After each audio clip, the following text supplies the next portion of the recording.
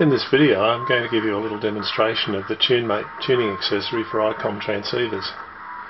We have here an ATU and an SWR meter. They're located a couple of metres remote from the transceiver for convenience to the antenna entrance panel, which you can see behind. I've added to the ATU an extra button which allows me to activate the TuneMate from here. It's not essential, but you'll see how it makes it very convenient considering this is a couple of metres away from the transceiver. So this is a conventional ATU. Let's have a look. We press the button, up comes 10 watts of carrier. The SWR is no good there, so we'll just adjust the tuner. That's good enough, and we'll press the button and job's finished.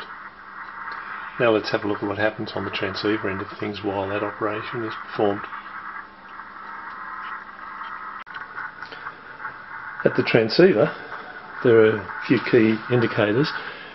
There's a tuner annunciator which will come up just to the right of the external symbol there. The tuner thinks it's got an external tuner on it when it has the TuneMate attached.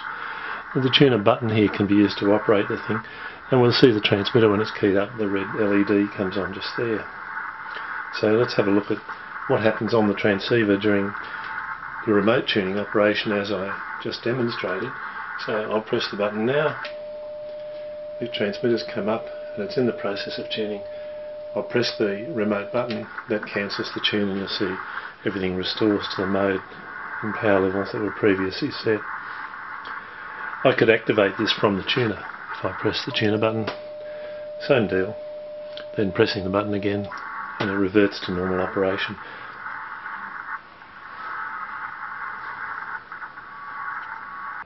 I'm Owen Duffy.